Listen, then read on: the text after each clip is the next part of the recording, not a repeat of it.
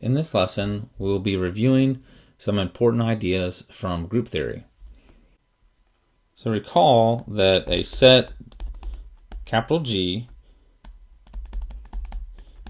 with a binary operation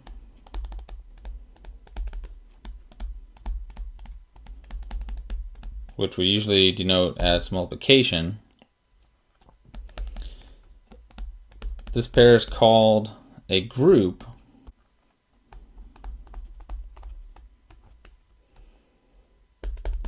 if the following three conditions hold.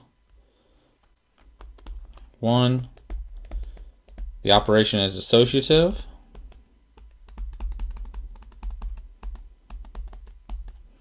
So that is A times the quantity BC equals the quantity AB times C for any elements A, B, and C in the set G. Secondly, this set has an identity element.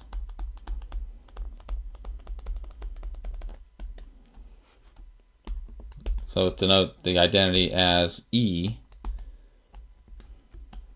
So we have an element E in G called the identity such that AE equals EA equals A for any A in the set G. Thirdly, every element of G has an inverse.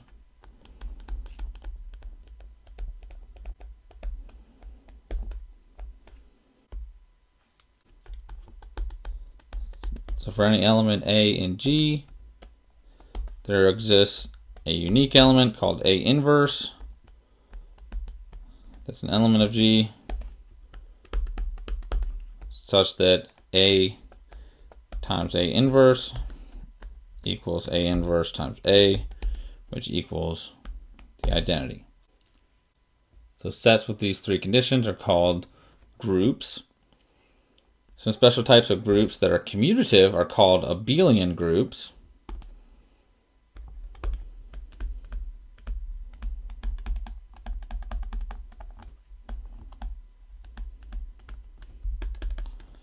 So a commutative group is called abelian. So this means that xy equals yx for any x and y in the group. Let's also recall the order of an element in G.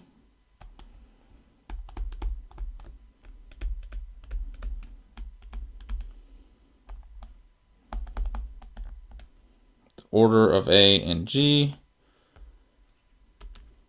denoted by A with absolute value symbols, absolute value bars. This is the smallest positive integer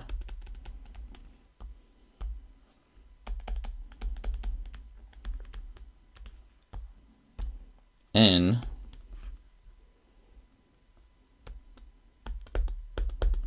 such that A to the power n equals the identity element E.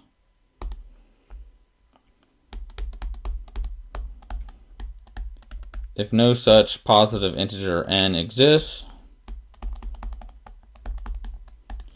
we say that A has infinite order, and we write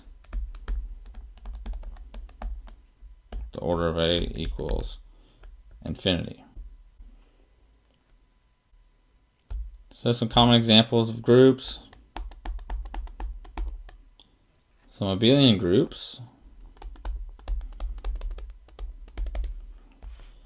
consist of the set of integers under addition, set of rationals and reals and complex numbers. These are all groups under addition. The set of integers mod n. This is also a group under addition.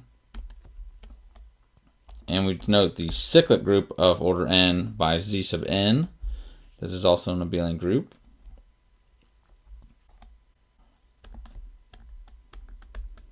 So the set of invertible elements in the integers mod n is denoted like this. This will consist of all the elements that are relatively prime to n. The positive rationals and the positive reals would be groups under multiplication. Some common non-abelian groups.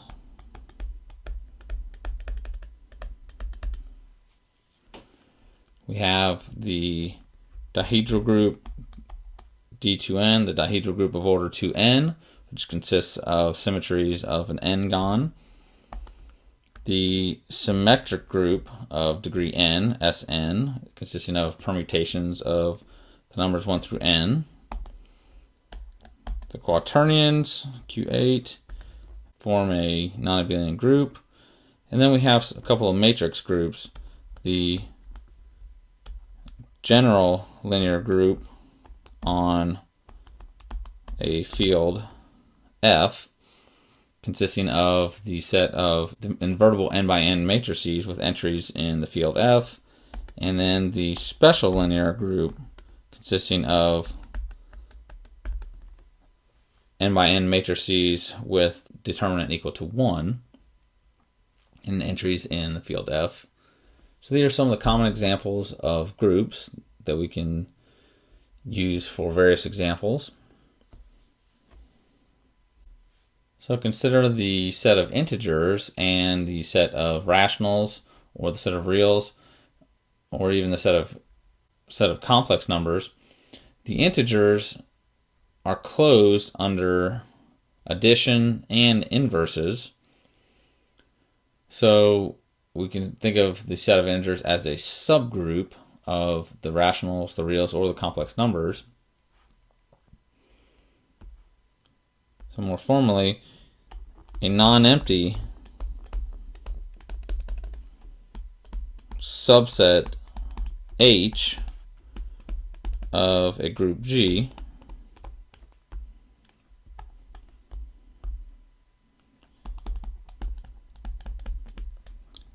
is called a subgroup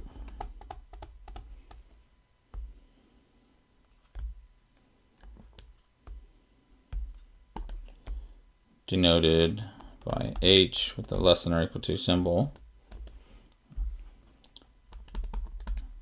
if H is closed under multiplication and inverses.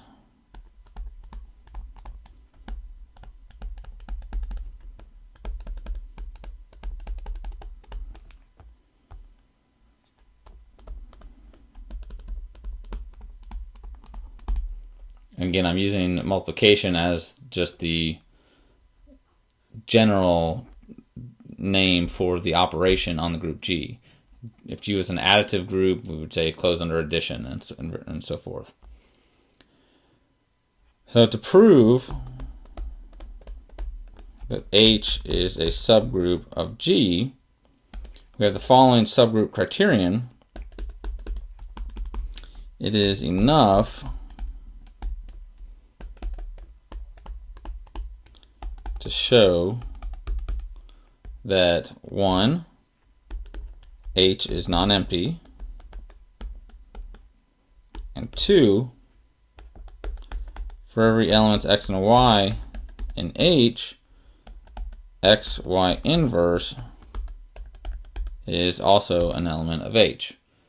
And we showed that if H was actually a finite group, then it suffices to show that x, y is an element of H. So some quick examples of subgroups. Given a group G with identity element E, the set containing only the identity element and the set G itself are subgroups of G. These are called the trivial subgroups.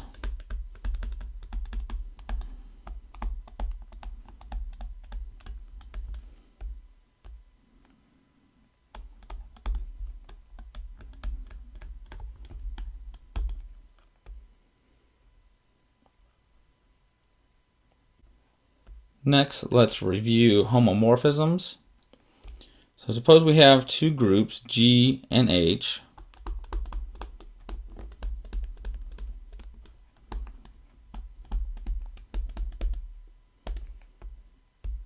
And we have a map phi from G to H. This map is called a homomorphism.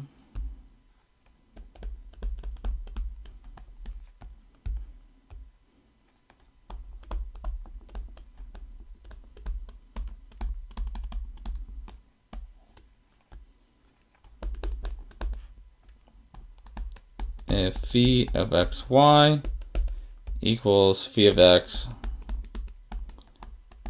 phi of y for all elements x and y and g.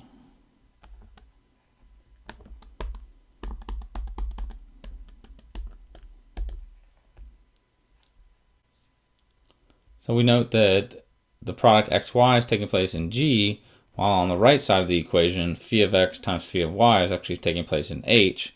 And so we see that a homomorphism preserves the operations and the group structure of G.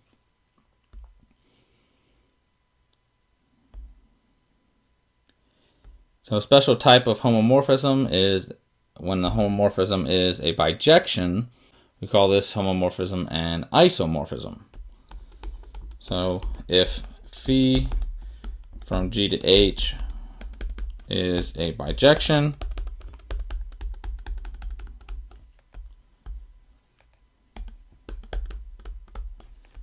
then phi is an isomorphism,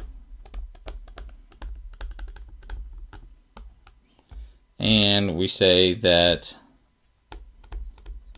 G is isomorphic to H, denoted like this.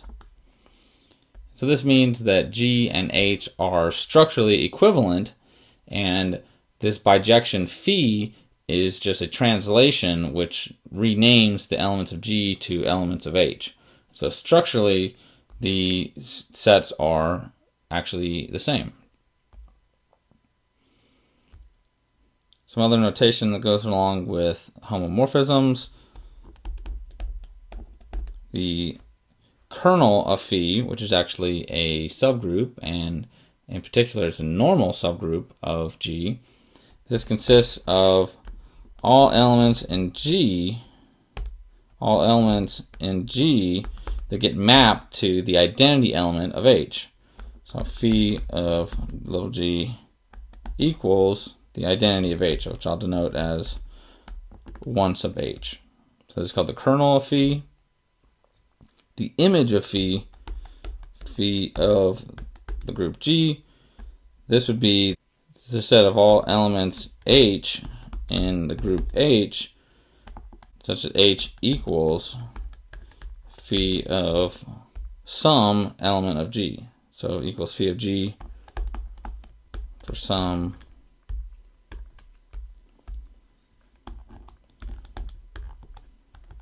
little g in the group G.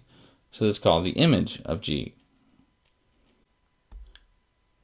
So we know that normal subgroups play an important role in group theory. Before we review normal subgroups, let's talk about cosets. So let H be a subset, not necessarily a subgroup, of a group G, and let A be an element of G. Then the left coset of H and G is the set AH, which consists of all elements A times little h, where H is an element of the subset H. So the set of all left cosets of H and G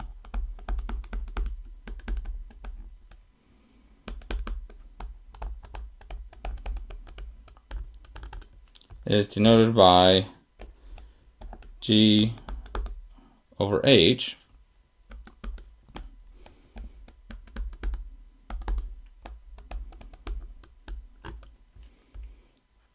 So we often call this G over H or G mod H, or just simply the set of left cosets of H and G. And then some facts we showed that if G is a finite group and H is a subgroup of G, then the number of left cosets of H and G, so that would be the order of G mod H, this equals the index of H and G, which is again defined as the number of left cosets of H and G. And in this case, we have a formula for this index and the number of left cosets. It equals the order of G divided by the order of H. And we proved this formula when we proved Lagrange's theorem, which stated that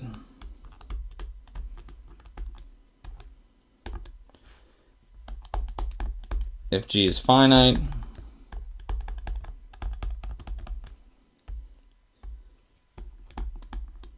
and H is a subgroup of G, then it turns out that the order of H divides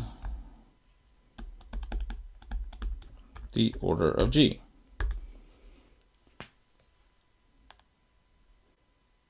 So you can take a left coset of any subset of a group G, but it's actually quite interesting when the subset H is actually a normal subgroup of G.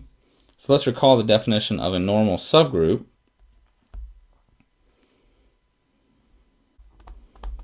So let H be a subgroup of G, then H is a normal subgroup of G,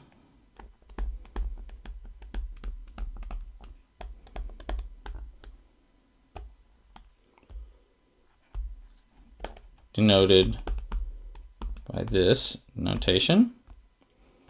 H is a normal subgroup of G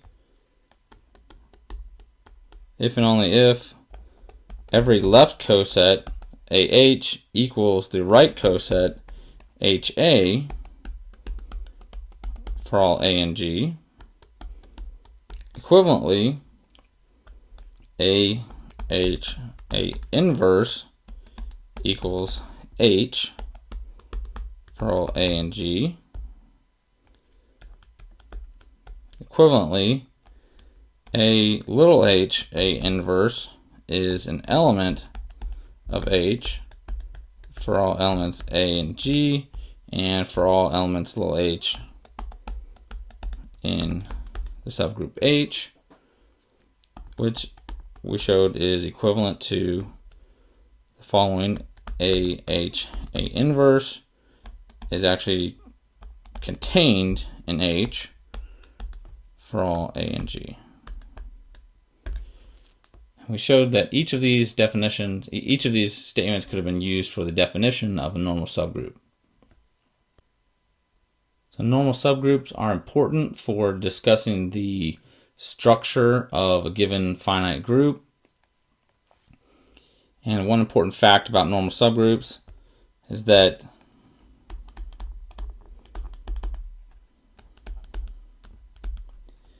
if H is a normal subgroup of G,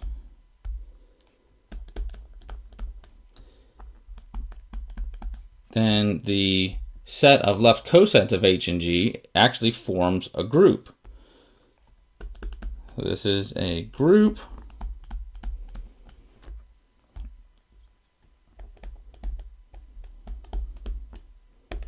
called the factor group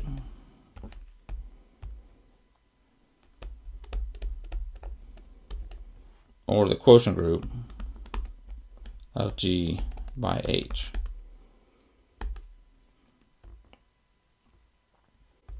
One more definition that I want to recall. A group G is called simple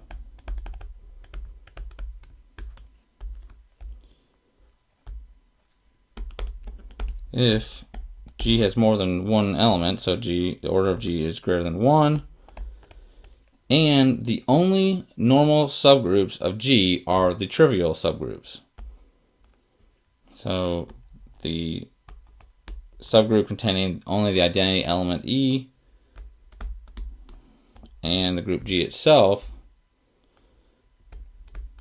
these are the only normal subgroups